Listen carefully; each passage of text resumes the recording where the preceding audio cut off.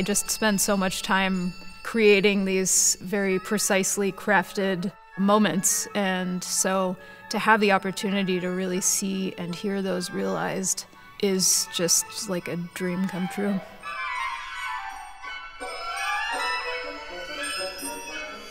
Elizabeth and I have worked on basically, I think, every single orchestral piece that she has written. So in that sense, I know very well her voice, her way of writing for orchestras, her soundscape, her imagination, and colors that she's looking for. So I anyway always have this in mind that, you know, if I ever going to record, I need to include her music. So when this opportunity came, I thought actually, you know, I wanted to do all these lighted things. This is the first time All These Lighted Things is being recorded, and it's been just a really exciting experience for me. This has been the first time that I've really had an opportunity to kind of sink into kind of ensemble qualities that are possible in the orchestra. In this case, I have no boundaries, I have no history, no big giants I need to think about, and only the composer sitting with me, and literally it would just, you know, go wild. And I love that freedom. There were a few moments Elizabeth was like, oh, I did not think about that. Let's change it. I was like, oh, I like this, you know. So you're sort of contributing to the creation itself, and that is so cool.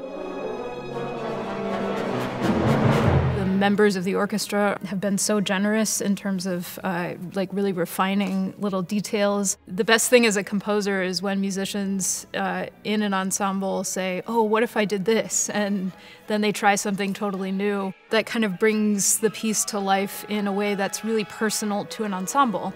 And so there's just been a lot of that happening. You know, we were trying different tempo, we were trying, you know, different volumes. There were this place that she wrote for the woodwinds to play super high, but like pianinissimo. And it was quite impossible because the woodwinds were like, but this is really the softest. So, but then she was like, yeah, but she was really aiming for this, you know, falling of like melting of soundscape. And that's when you can say, okay, then I think the mics need to help, or like, how can we change things in the moment to fit with her imagination.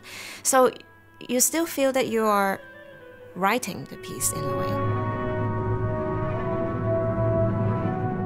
I hope that when people hear All These Lighted Things, they'll feel a sense of joy.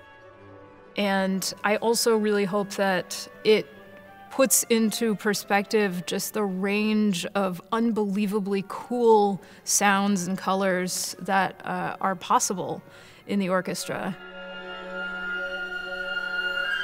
This is the version now that we got to in the end, and it may still live, you know, who knows.